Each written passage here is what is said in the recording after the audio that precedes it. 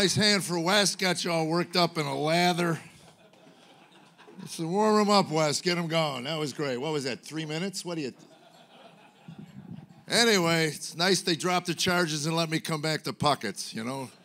Apparently you have to wear pants when you eat here. Who knew? I was thinking about...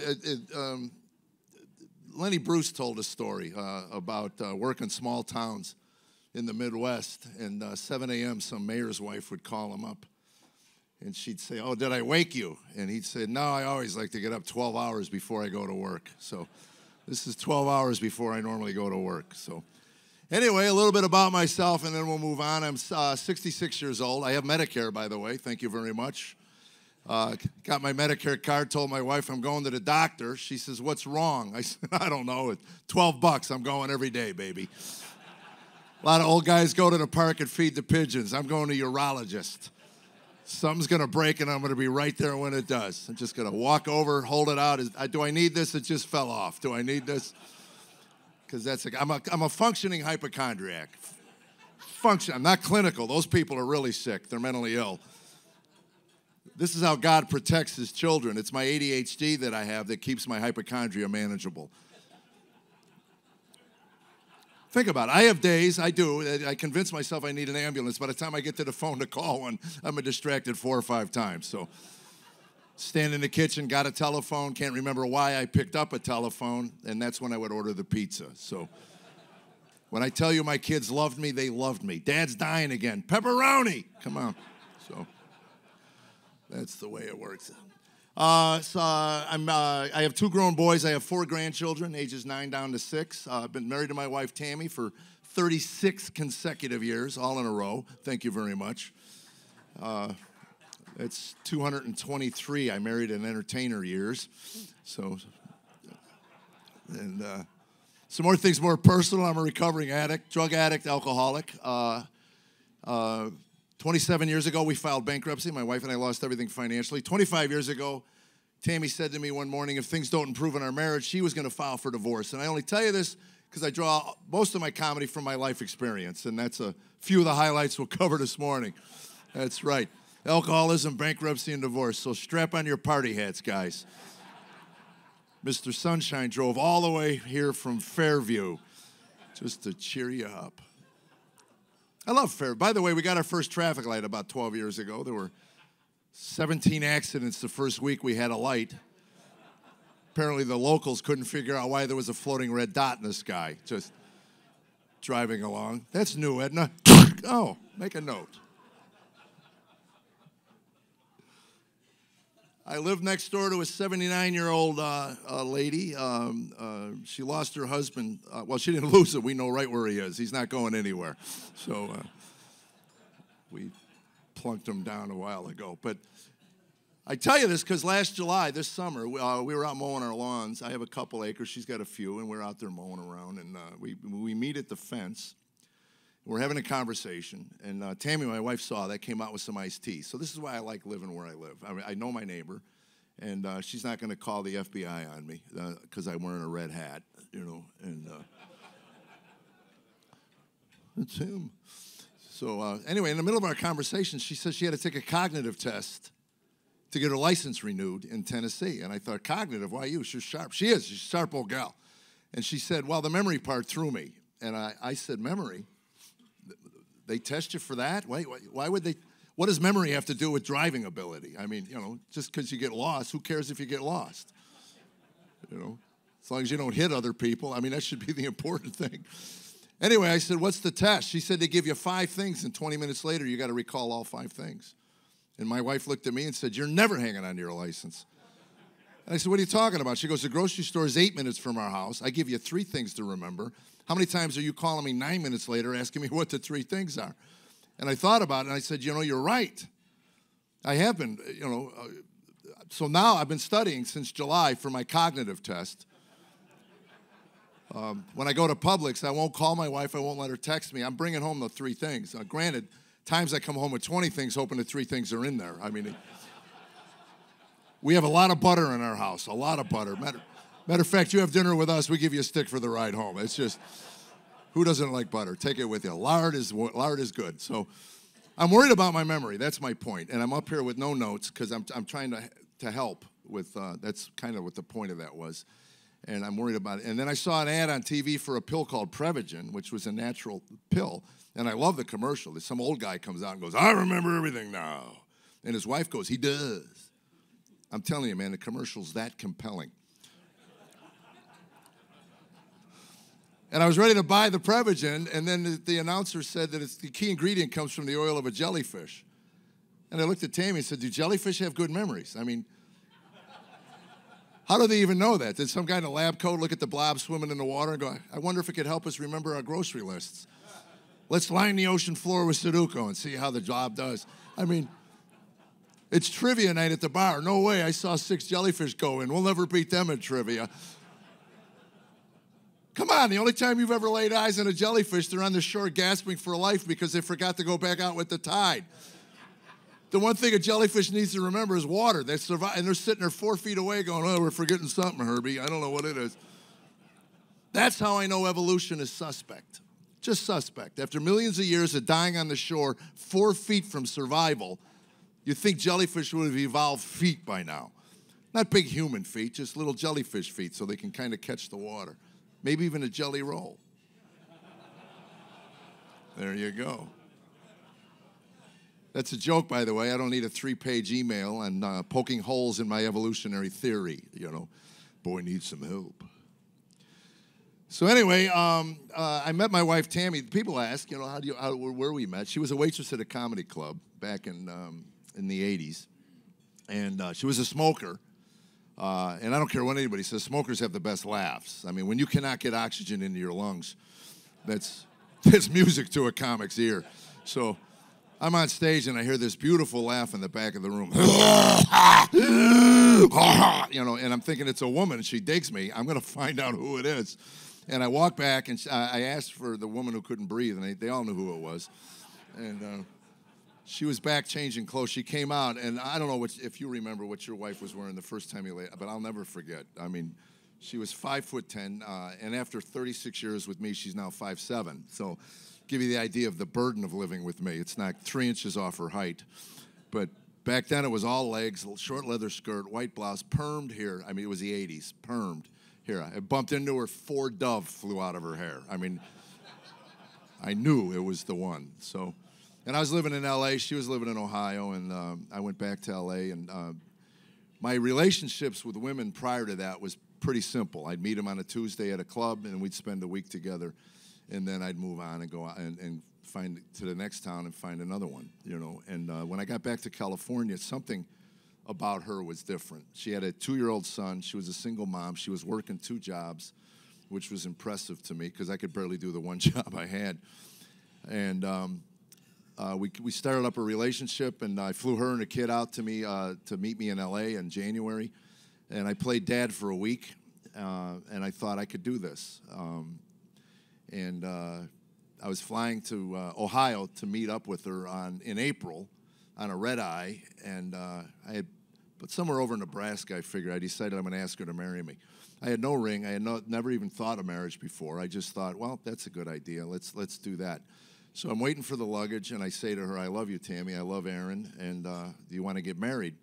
And Tammy looks at me and goes, pardon me? And I said, do you want to get married, you and I, and raise a family together? And she said, yeah, I guess if that's what you want. That's how excited she was at the process. I'm not kidding you. It's no different if I said, you want to go to McDonald's for breakfast? Yeah, if that's what you want. You know, you want to get married. That's how dead we were as people. We really were. The most life-altering decision a man and woman can make, 2 of them. Either you could decide to get married and raise a family, or divorce and end that family. These are 2 life-altering decisions, and it was as if, again, we were going to go out to breakfast. So anyway, that's how we decided. We got the luggage, and we left. And I can tell you, she had no idea the baggage she picked up that day. That's right. Alcoholic, drug addict, and rage freak. Good combination. If they had dating apps back then, that would have been my profile, if I was honest. Alcoholic, drug addict with rage issues, looking for a white, single female to overlook aforementioned character flaws. That would have been my profile, you know. And we moved to Boston. I wrote a bad check to get into the apartment we had. And to give you an example of the kind of person I was, I had to do a show that night. I did a show, and they tell me you're going to get paid next week. I said, I can't get paid next week. I got to cover the check I just wrote today to get into our apartment. And they said, well, he doesn't pay for a week. I said, what's his address? I almost dragged him out of bed and beat him in his front yard to get the check out of him. But he paid me. And that Christmas, that was in the summer of '86, and that Christmas I got a Christmas card, which I kept in my desk drawer for years. It was addressed to Mr. and Mrs. Psycho. That was the nickname they gave me in Boston, was Psycho, and I wore it with pride. I was a raving lunatic. And a couple of highlights. Well, first, I did my first all-nighter. We weren't even married a month. I came waltzing through the door about 10:30 in the morning. My wife was on the phone crying with a club owner because there were no cell phones back then, so I couldn't have communicated with her, so she thought I was somewhere dead. And as you can imagine, a new bride. And by the way, I asked her to marry me in April. She got pregnant in May, and we got married in July. So I went from single and traveling 50 weeks a year to a wife and 2 kids. Anyway, my first all-nighter, and then there came a point where I realized I'm going to either have to get rid of the marriage or I'm going to have to get rid of the booze and drugs. I can't keep doing both. And as a matter of fact, I shared with a friend of mine. I was about a year sober, and he had the same issues I had, and he had a brand new baby. And I said, you're going to walk in one night, look at that kid in that crib, and you're going to do one of two things. You're going to flee, or you're going to get the help you need to take care of the responsibilities you have. And he was living in Boston, and probably 2 months later, I found out he was living in San Francisco. So he fled. He went as far, and the ocean stopped him.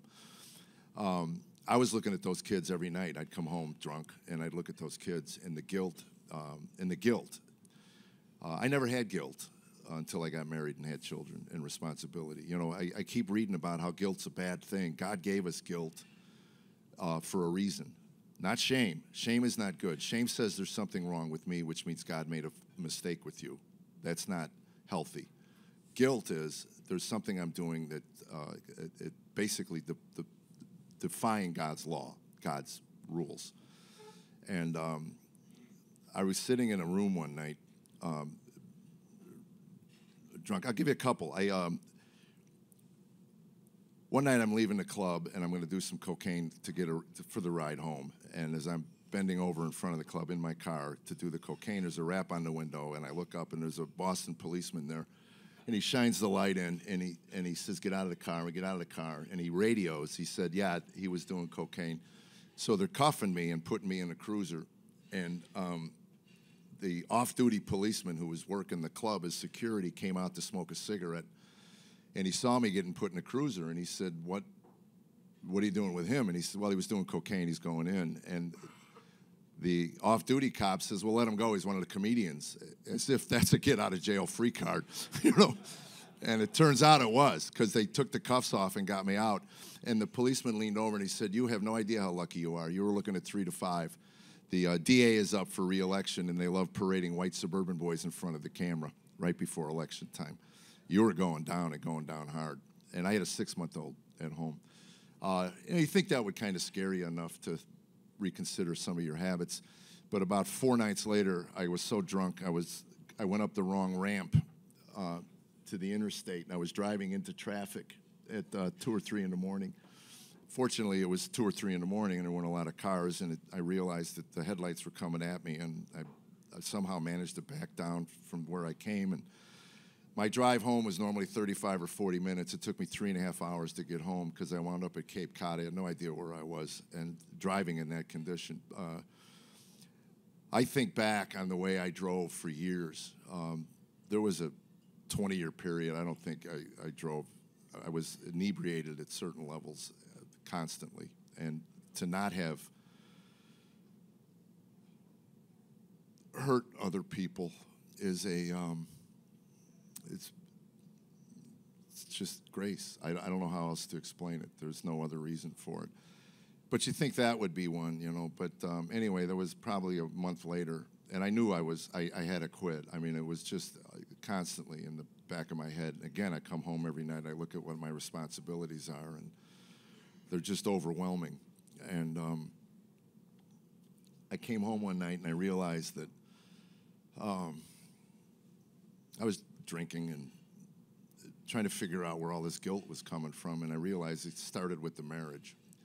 So I got to get rid of the marriage. I can't. I'm done. We're not even married a year, and I'm done. And she had one kid from another guy, and now she's got another kid from another guy, and I don't even think about that. I don't care. I just got to get out of this. And I'll send money. You know, I'm going to take care of my responsibilities financially. I just can't handle this. I just want to go do what I want to do. And I got to figure out how to get out of it. I've never broke up with a girl in my life because it was too uncomfortable. I just fled. That's how I ended relationships. I just ignored them until the point where they stopped calling, or they figured it out. Now you're married, you just can't do that. And I don't have the courage to ask for a divorce. So in my sickness, I decided that if I dragged my wife out of bed and beat her, that she'd have to divorce me, because what woman can live with a man that would do that? And anyway, I worked the courage up to go do that. And I'm standing over my wife, and that little voice that lives inside all of us, that God put in all of us, the conscience that we have, that little voice says, this is wrong. And I'm wrestling with what I want to do, what I need to do, and that voice. And in the process of all of that, my 6-month-old son starts crying. And I got to go quiet him down because he's going to wake her up. And I take away the whole plan, and I end up spanking him. And Tammy wakes up, and she runs into the room, and she says, "What are you doing?" I mean, my God, who beats a 6-month-old? And she takes our son, and she walks into the bedroom and sits on the end of the bed, and she feeds him. He was crying because he was hungry.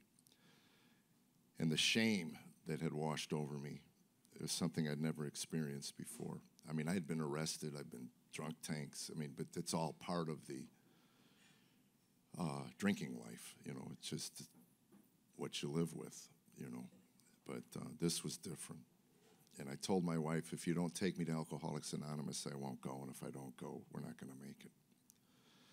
She took me to a meeting the next day, and I walk in, and they say, pray. I said, to what? And they said, find something in the universe larger than yourself. You're the reason you're here. And I like to think of this as God's journey, not mine. Because if God had sat me down and said, this is what I want to put you and your wife through for the next 7 or 8 years, but at the end of that period, you're going to know Jesus Christ, and you're going to know a peace and a love for each other that you never knew could exist, I'd have never signed on. God doesn't tell us his plans for that reason. But in hindsight, I can look back and see his hand in just about everything.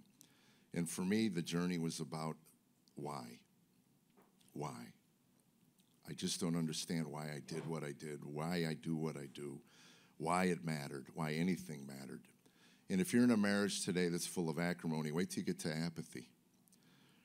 Because the only way you can live with all of that responsibility without the tools to live with it is to shut down. And I shut down. What my wife had for a husband for 7 years or 8 years was a shell of a man. I wanted to be better. I had read all of the self-help books. I started with John Bradshaw's stuff on family dynamics, Melody Beatty's stuff on codependency. I did all the meetings. I prayed. They told me to pray. They gave me the 3rd step prayer. God, remove me from the bondage of myself so that I may better do thy will. Take away my difficulty so that victory over them others may bear witness to thy strength, thy power, and thy way of life. The serenity prayer, God, grant me the serenity to accept the things I cannot change, the courage to change the things I can, and the wisdom to know the difference. I did my 12 steps. I did everything I was supposed to do, and I was still raging and breaking and slamming and snotty and to the people I love. I was civil to the people outside of my home. I was not civil to the people I professed to love. And I didn't know why.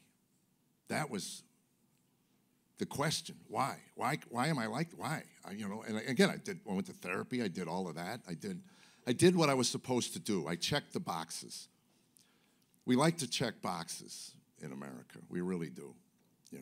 I had the If you check the boxes, I had a beautiful wife. I had kids that were healthy. I had a job I loved. I loved doing comedy. But I was miserable. So those boxes didn't matter. Didn't matter. I could find another beautiful person. I could get another family. I could go. That I knew intellectually. That wasn't going to be. It wasn't going to be a new round of people. The problem was in here. And it's interesting, I just finished the first manuscript on a book called Are We There Yet? And that's really what it was with me. I want to be there. I want to be done. I used to tell therapists that. When am I done with this? And the first therapist I went to said, well, right now you make some pretty shitty choices. So when you quit making those kind of choices, you can be your own therapist and you can get on with life. So I thought, that's great. That's intellectual. I can handle that. I just got rotten toolbox, and I can put new tools in there, and I can function. But there was this thing missing inside. There was something inside of me, and Tammy couldn't get it. I couldn't get her to understand where I was at with my life, and I kept telling her, don't you ever wonder? She goes, wonder what? Why we're here? The whole point to this. And this will sound weird, but it was my kid's gerbil that really kind of opened my eyes up. Isn't that strange? I mean, what God uses to hit us. But I'd watch him gather sticks from one side of the crate and bring them over to the other, stack them up, and he'd stack them up, bring them over, and every now and then spin the wheel in the center. And Tammy comes in one day and she goes, what's with you and the gerbil? I go, look at it. She goes, yeah, I've seen it. But no, watch it, live. Sticks, gather, sticks, gather. That's our life. And I said, I sit here and I project the next 10, 15, 20 years of my life, and all I'm gathering is sticks. I'm buying things, they wear out, we take them to the landfill, we buy more things, they go to the landfill. If I'm lucky, I get a sitcom or movie deal, I make a lot of money, we get nicer things, nicer sticks, but they all wind up in the landfill. And our wheel is Vegas or Disney or for entertainment. She goes, what are you talking about? I go, if that's my life for the next 15 years, I'm out. I'm done. And she looked at me and said, you checked out years ago, pal. You haven't been here for years. She said, I've been living alone for years. And it was the first time in our entire marriage she unloaded what living with me was like. And you want to ask your wife someday, no repercussions. What has life been like with me for the last 15, 20, 30 years? And just let her unload. I was sober enough, long enough to hear my wife for the first time. And all I could say to her was, I'm sorry. I'm trying. We finally got to a point where we filled out divorce papers, had them notarized, and we're driving to the courthouse. And she changed her mind. 10 minutes. 20-some years ago, we file those papers. I lose 25 years with her. And my life changed when I met a man. He was a businessman worth I don't know how many million, doing comedy for $100 a week. I couldn't figure that out because at this point I hated my job. I would sit on stools in comedy clubs and look at the floor. Very funny story. I was in a hockey rink doing stand-up comedy, and I'm sitting on a stool, and I mean, I can barely get the next joke out. And I finally look at the audience. It was like a late show on a Friday, and I look at them. There's like 400 people in this place, and I said, why are you guys here? You know? And some woman in the back, this little voice goes, we just want some jokes. And I started laughing. I go, that's reasonable. This is a comedy club. And I managed to get through the show. But that was, I don't know if anybody knows what it's like to wake up every day of your life, and then you think, oh, this is going to be a good day. And within a half hour, it just all comes in on you. And it's just this anxiety and this anxiousness. And it's like nothing matters. I mean, it's, again, I don't, and then I couldn't make enough money to pay the bills. And it's just all this stuff. So I meet this guy. And now I'm reading Ayn Rand. I'm done with self-help and everything, and I'm trying to figure out how to, maybe if I can make enough money now, but now we're losing the house. Tammy would come to me and she'd say, I get the impression you don't care that we're losing everything. And I go, I don't. And she says, who says that? I go, somebody who's being honest with you. I said, I don't care. She goes, I don't understand that. I said, Tammy, you think I don't want to care? You honestly, do you think I don't want to care? I look around, I got the mortgage, I got the kids, I got the wife. It's solely on me financially. She's a cocktail waitress. She can't make enough. So, but I just don't care that the house is going away. They repossessed my car. I don't even know why they sold me the car. I had no money. We were just killing a day. We went to a car dealer. Next thing you know, I'm walking out with a brand new Ford Taurus for 40 grand. I go, I don't even know how to pay for this. So, of course, 6 months later, she calls me on the road. She goes, they just repossessed your car. Your kids are in the driveway crying because they're taking daddy's car. You knew this was coming, you coward. You didn't even tell me it was coming. She's right. I didn't want to have the argument. So here I am with this guy golfing. And I said, how do you accumulate wealth? He said, first of all, he said to me, you don't want a lot of money. I go, I don't? He goes, no, you don't. You can't handle what little you have. And he said, it would be a burden on you.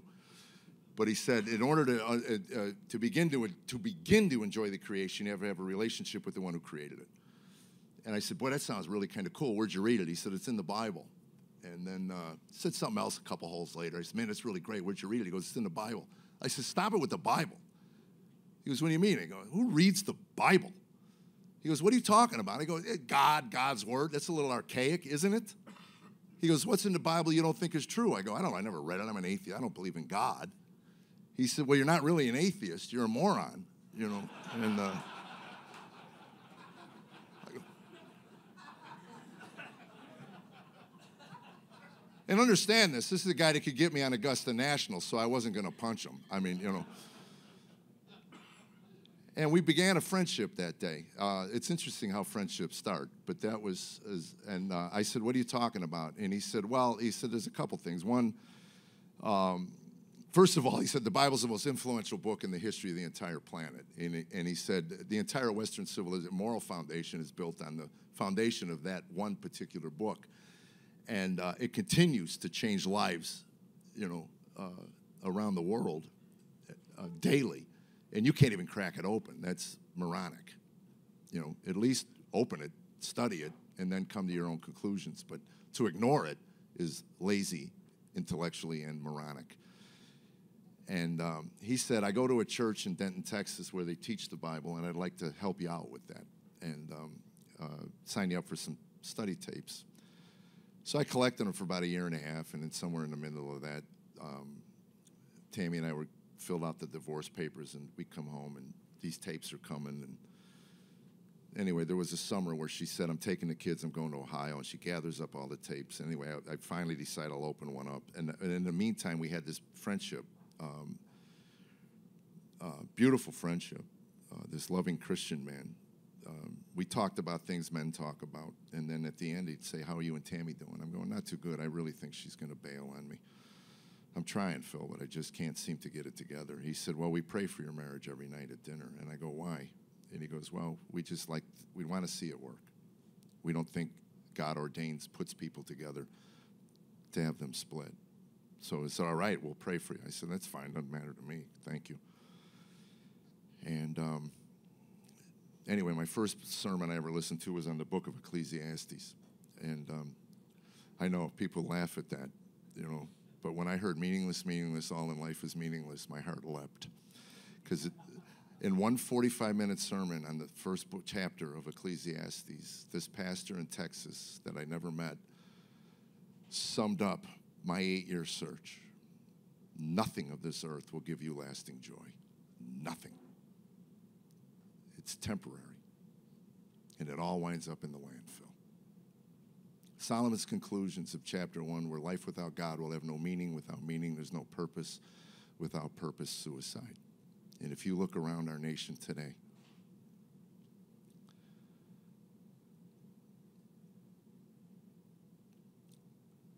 my heart breaks for the young men because I know that I see it in their face.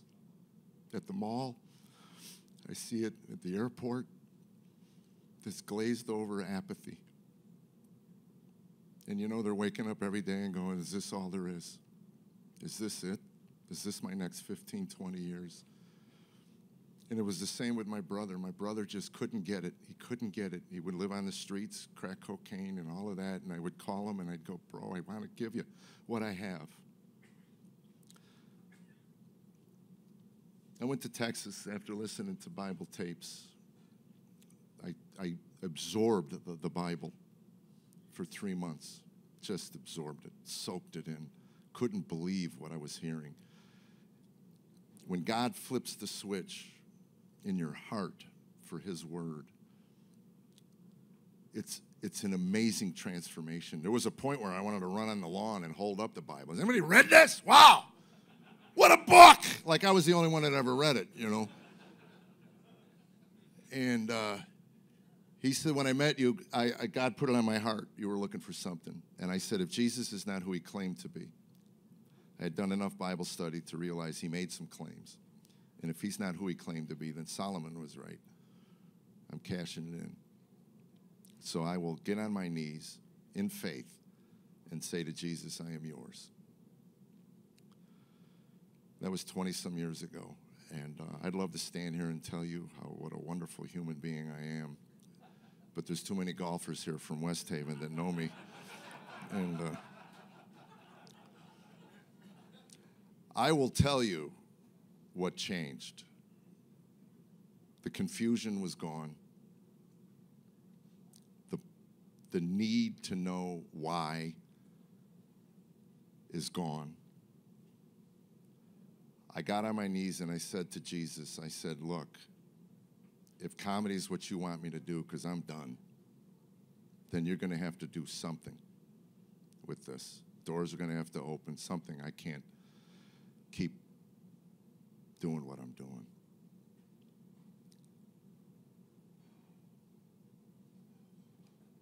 I've been given an opportunity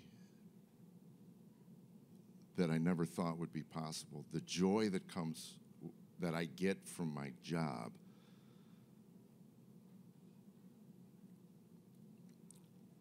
it's a hard thing to explain. It really is. I wish I could give it to anybody who wants it. I wish I could just pour it into your heart. But Jesus said, if you seek and you knock, he'll answer. So that's the message.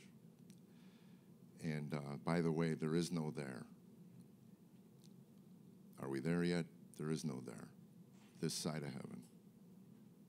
And Tammy and I had a fight last night over a drawer that was open that far. She goes to close it, and she says, I know that last quarter inch is really hard for you to push. And I just didn't want to hear it. And I had every intention of holding her, hugging her, and kissing her. And that all went away in 12 seconds. So I thank you for letting me share all that. Life isn't perfect. She started menopause. I mean, really, come on. There are nights that I lie in bed and dream about the good old days of PMS. So you guys have been great. Thank you so much for letting me share all that. Thank you, Wes. God bless you.